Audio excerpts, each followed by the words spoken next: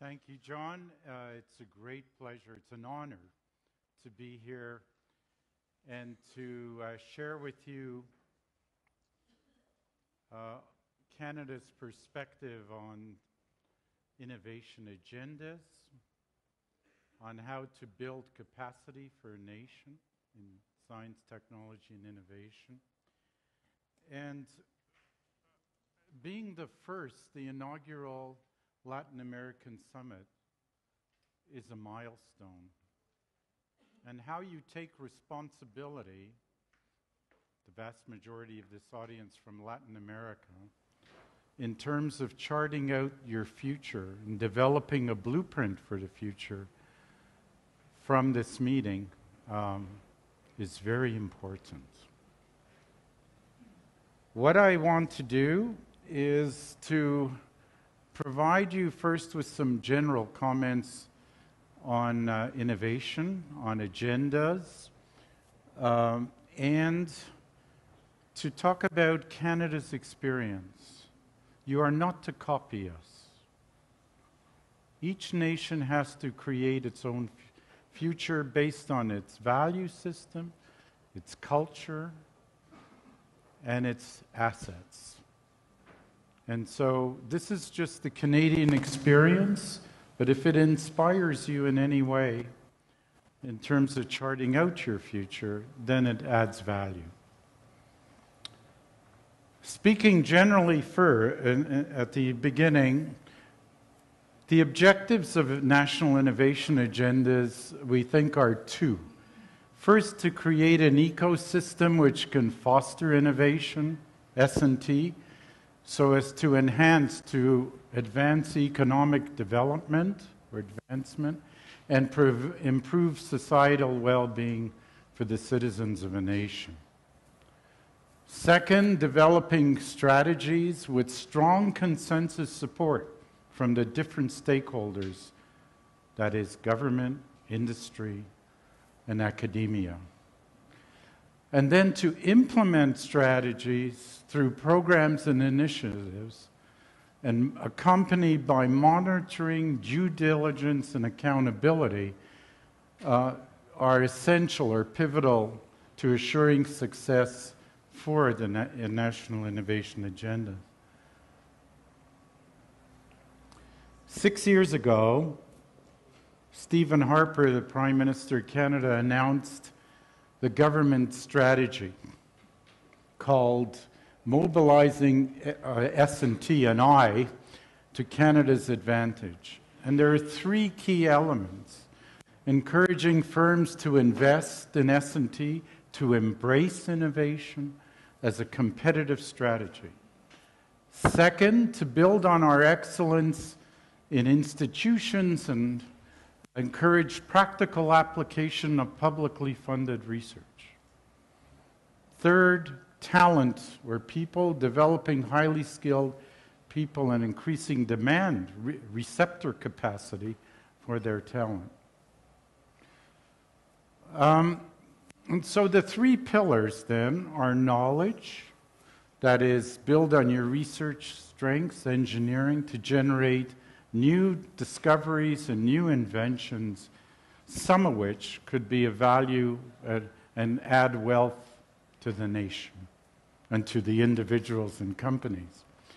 People, talent are crucial here. Develop and attract, retain highly skilled people. And with those two, develop a major entrepreneurial advantage in terms of translating knowledge into practical applications. And underlying these three pillars were four principles. Excellence is our signature in everything we do. Do not compromise on excellence. Foster partnerships, university, industry, government, industry, etc. Focus on priorities while at the same time supporting the best ideas irrespective of area. We'll come back to that. And enhance accountability. At the end of the strategy, and by the way, there's an update that'll be released within 2 months by the Prime Minister, He did a major cabinet shuffle 2 weeks ago, which has delayed the release of the new strategy, which is a modification, not radical surgery on the old one.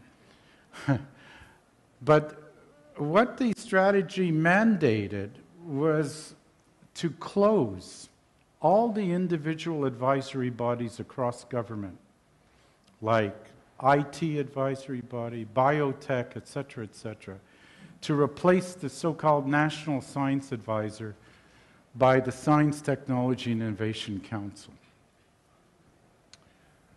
So it was established in October, so almost 6 years ago. It has sustainability now, you could say. I've had the privilege to do this since the beginning. As John said, it's just an amazing responsibility to have it for so long. And there are unique features that I want to convey to you that do not exist in any other advisory council. One, day to day, as chair and the council itself, I deal with the Minister of Industry. Why? Because that minister is responsible for innovation, science, technology across the government of Canada, horizontally. There is a junior minister called the Minister of Science Technology who reports not to Cabinet but to the senior minister, the Minister of Industry, and handles certain files like granting agencies. And they work together quite well. What's one unique feature is that any minister, not just the line minister in industry, including the Prime Minister, comes to this advisory council to ask for advice. Why is that an advantage? Because that means that over half the cabinet is engaged day to day in science, technology, and innovation. They come and ask questions, you provide answers, and because they're asking for advice, they must at least take it seriously into consideration. And consequently, over 80% of the advice given to Cabinet through different ministers has been accepted and implemented by the government. That's a remarkable record. I think unprecedented. There are 18 people. They're from all sectors. For example, 7 leaders from startups to big companies and in between. 3 university presidents, 1 college president, 4 real researchers, including myself,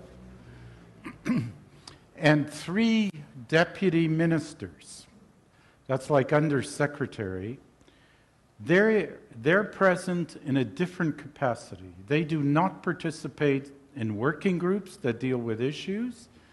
They're there to help pilot the advice that's accepted by Cabinet through to legislation and also to network in the government.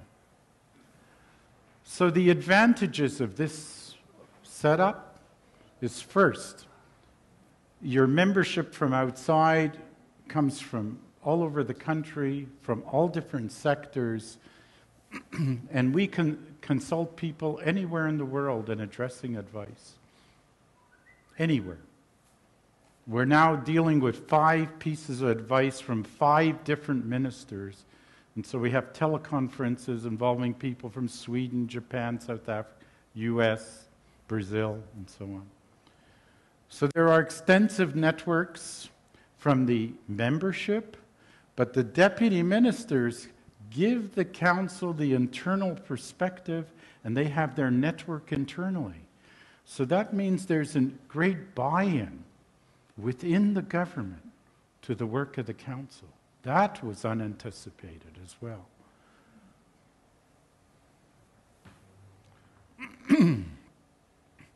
So that's our major role. We respond to requests by ministers and Prime Minister. Prime Minister gave us several this year already, advice requests, dealing with, largely you'll see, innovation as the driver.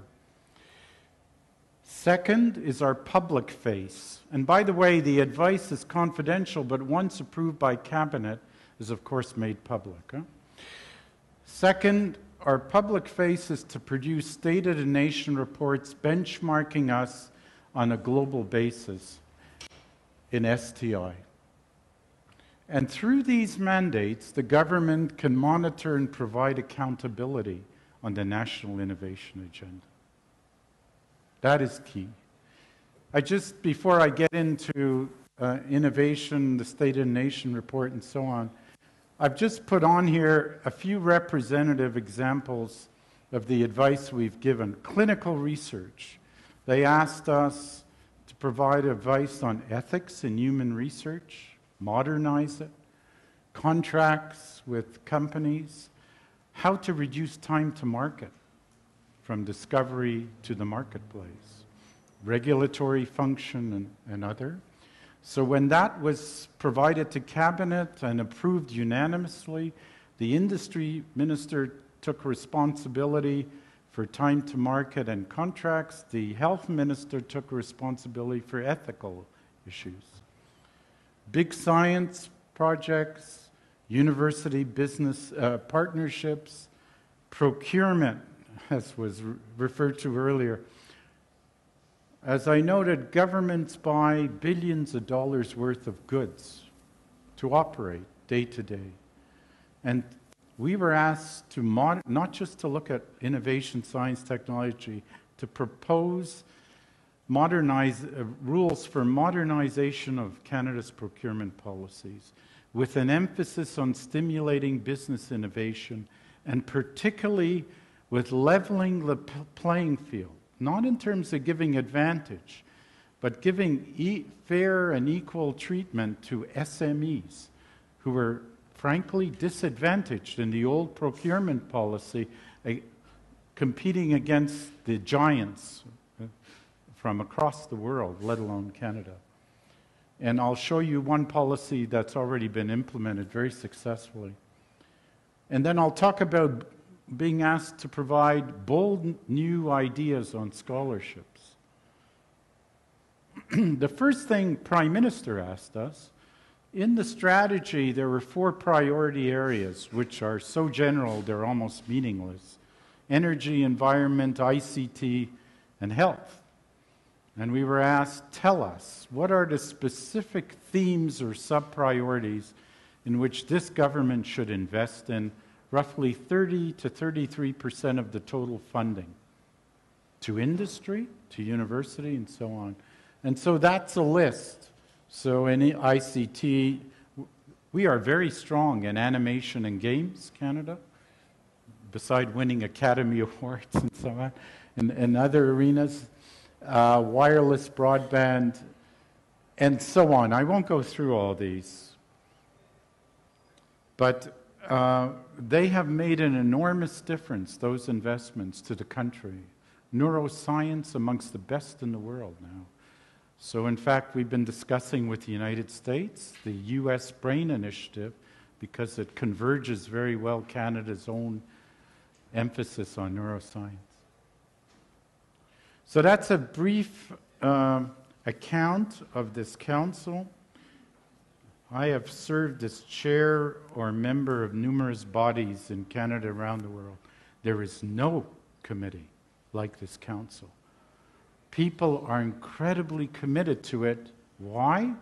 From billionaires who run many companies to researchers who may have little or no money. Money's not the issue. They see results. They see government acting favorably in most cases and implementing and doing accountability.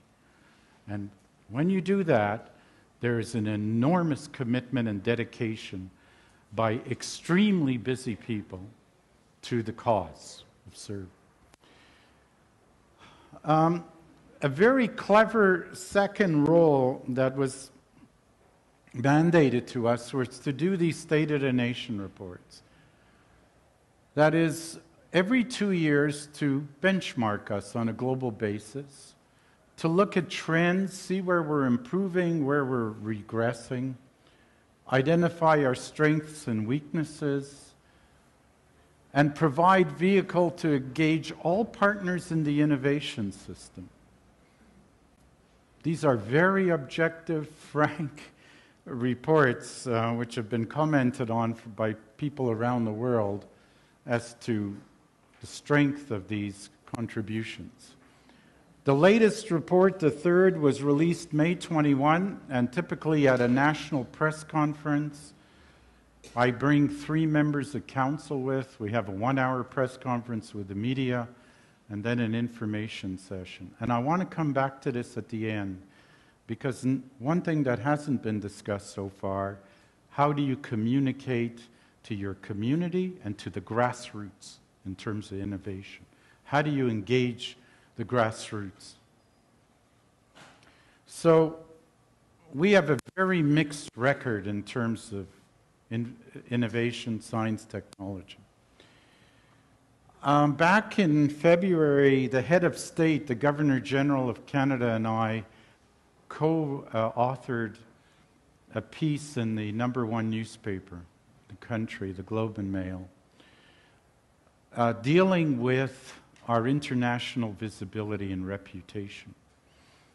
And I'll just read one sentence. The emergence of a world-class community of researchers and creative minds in Canada is undoubtedly one of our country's greatest achievements of the past 50 years. That's true.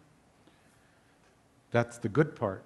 The challenge and Chile shares some of these challenges. Knowledge transfer and business innovation. Not enough research in business. First, and I'm going to make some comments which we feel are very important to any nation's aspirational goals. First, talent base, and the first sentence. Talent is the key competitive differentiator in the global knowledge-based economy, bar none. Without that, you can talk day and night about other issues. If you don't have the talent, you will never get there. Canada happens to be a country with one of the highest levels or proportions of people who graduate with a degree, #1 or 2 in the world. In the last 4 years of measurements, particularly in terms of science and engineering, the number of degrees granted increased very significantly in science, less in engineering, but still important. But we need to produce more doctoral, PhD graduates. Why? Because doctoral graduates reflect the potential for cutting through, breakthrough research and training of new talent. We rank at a very mediocre level in the OECD, 15th in doctoral degrees granted in science and engineering. 64% of threshold means this report, for the first time in the 3 reports, has set aspirational goals, where we should be 5 years from now. 5 of these, and 1 is in this arena. We have made a lot of progress, as the last bullet says, in the growth of degrees granted, more than most countries, but we have a long ways to go. So basically, we need to increase the production of doctoral graduates to support the creation and application and commercialization, I would say, of new knowledge.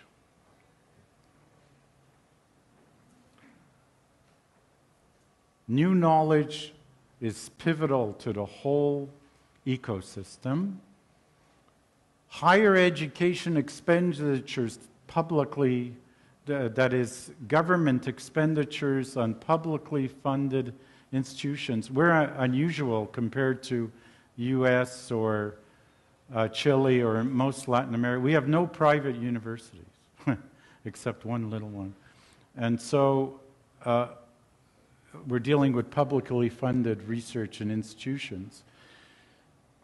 We're 9th, not bad, but we need to, what's happening is other countries like China and so on are just growing much faster than we are. We keep growing. It's not we're cutting budgets, but we need to recover to number 3 or 4. I won't go through this. Chile, as you can see, needs capacity building in this regard very significantly, even though it's made major thrusts, major advances in the last few years. If I draw an analogy, Turkey, never mind the political considerations, in terms of this type of funding, has grown tremendously in 6 years, and the impact is starting to take hold. As I noted, we were asked by the government to come up with new ideas for bold programs in human resource-based initiatives, people and talent. And we proposed, and the government agreed, to establish 3 new programs. 2 of these are scholarships. First, graduate scholarships named after a well-known Canadian, Vanier, postdoc after the discoverer of insulin. And what was a watershed was the first one, because when we submitted it, it wasn't the amount of money is phenomenal, because these are elite scholarships, $500 a year in all areas, $50,000 tax-free, that's like $72,000 a year for a PhD. What was breakthrough was that foreigners are eligible and in fact apply in competition to Canadians. And we were asked, why do you want to include foreigners? So I held an urgent teleconference, and we agreed that we would make the case that foreigners, when they go back to their country, become Canadian ambassadors. They talk about their experience, they interact with others, they may collaborate, they may not collaborate with us. And the government agreed to that. And subsequently, many new programs, not just these, have foreign eligibility in them, which was unprecedented in the country. Actually, Subra Suresh from NSF asked me to speak about this to the U.S., and the Congress simply will not consider such an option. What I must tell my Chilean colleagues is perhaps this program hasn't been well publicized, but for example, Banting the first year was 24% foreign, the second year 42% foreign. There's not a single application from Chile. Why? We want to collaborate with you. We want to do more with you. And here's a direct entry into getting fantastic support for your best people. And the same applies to Vanier. So it's an opportunity. And Canada Excellence Research Chairs, which are very lucrative for the best. So with 0.5% of population, Canada accounts for virtually 4.5% of the total publications, ranks 8th in the world. We rank 2nd in the world in international collaboration. Nearly 50% of papers have people not working in Canada, but outside Canada collaborating with Canadians. And I would argue that is an excellent approach to enhancing innovation, because with great diversity. So let's deal with knowledge transfer, commercialization, ultimately. It's vital, of course, to turning discoveries and inventions to new products and processes.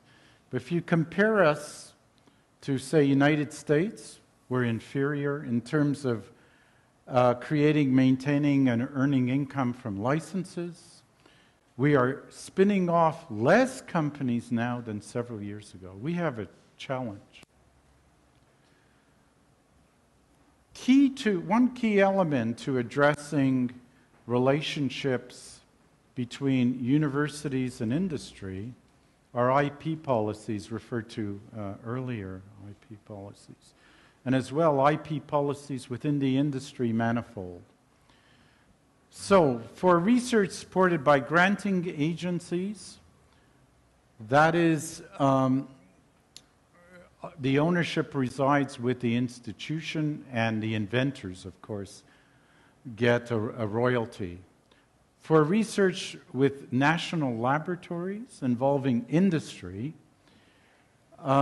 it's owned by NRC, but if you look at the bullet below, if a company funds some or all of the research, then the ownership terms are negotiable.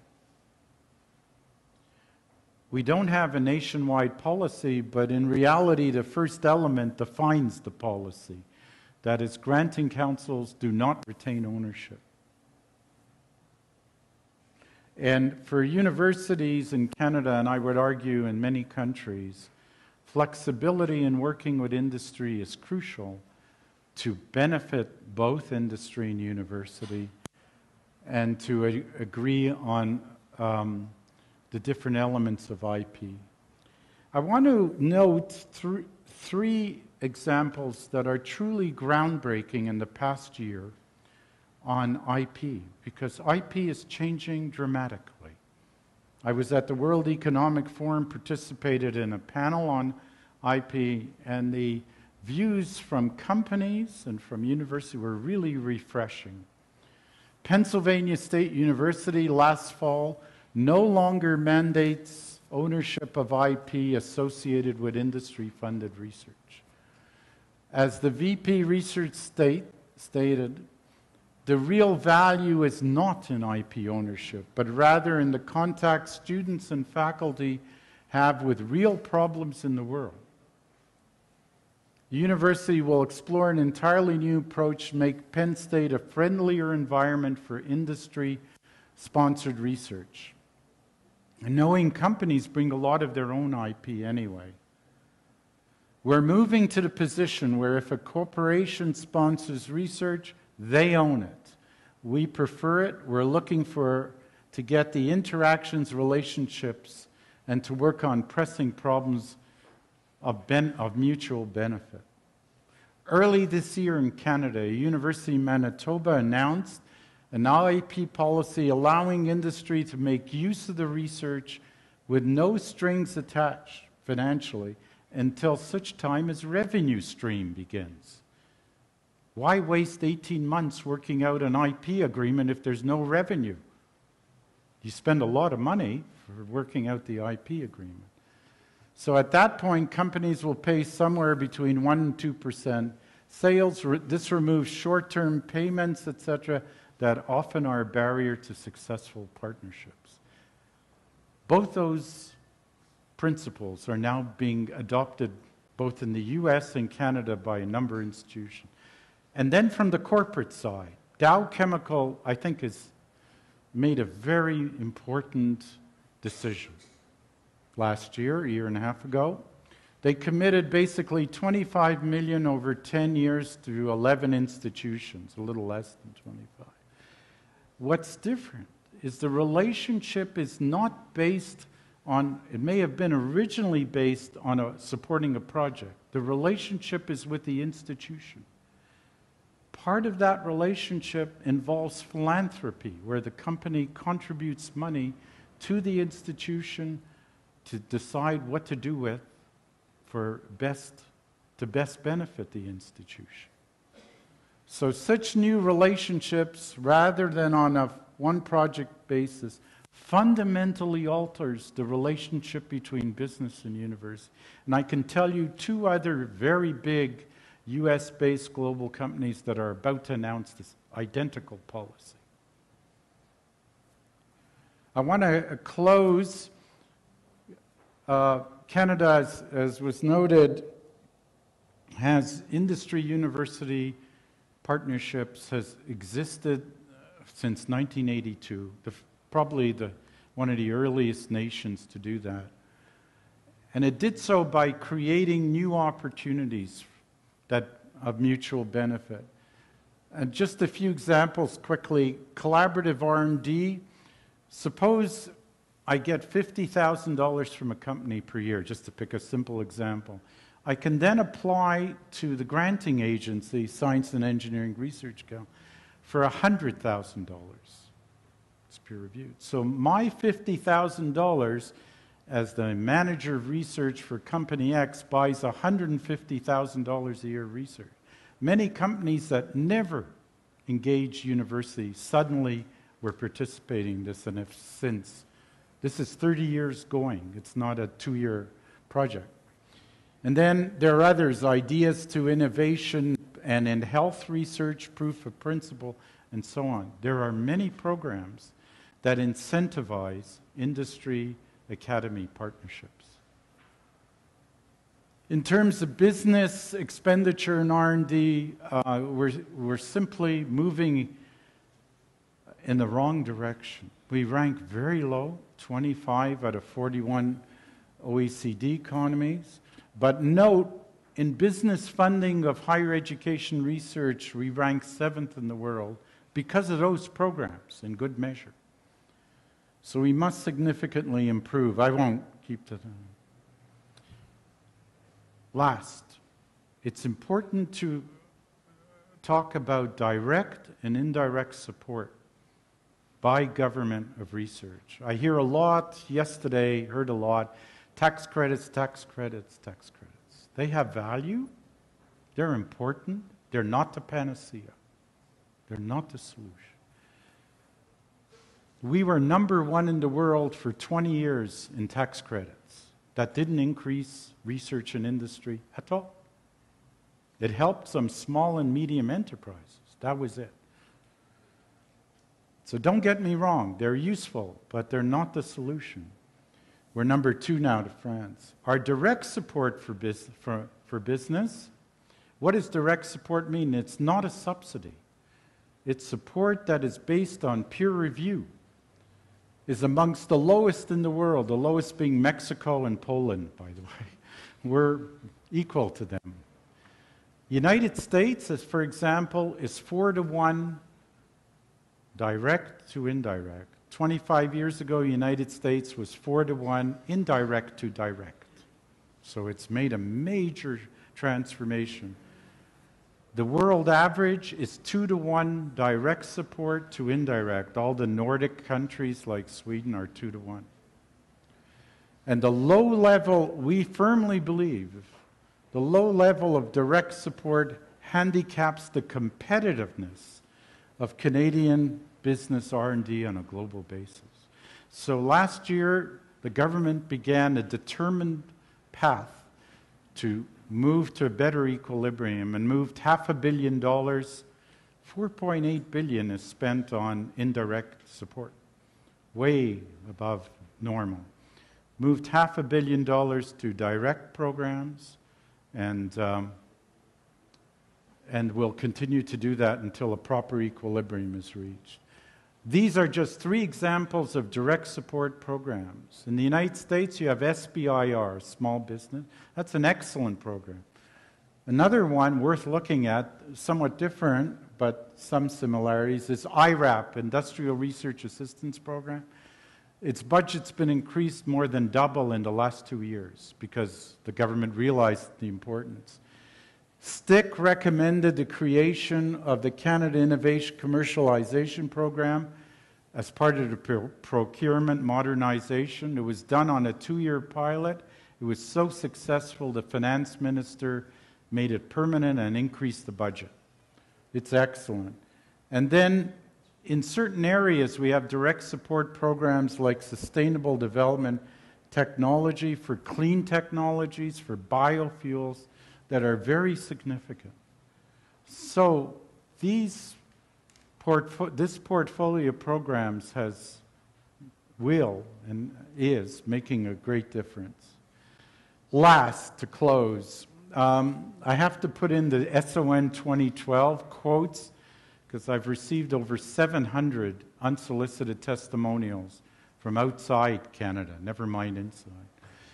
The previous report, I just highlight several. Peter Droll, who is I-20, talked about the impressive report and how it served as an inspiration for the European Union in creating its own report. And a wonderful quote from the German State Secretary of Research.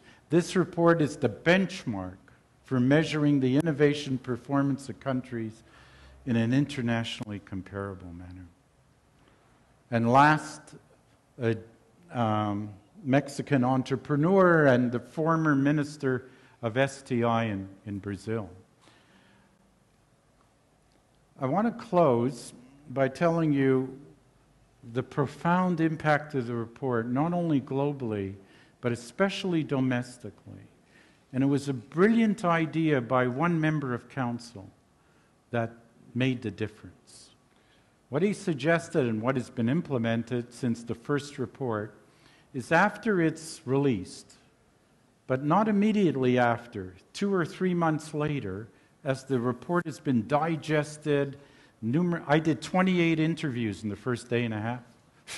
I was exhausted, I have to tell you.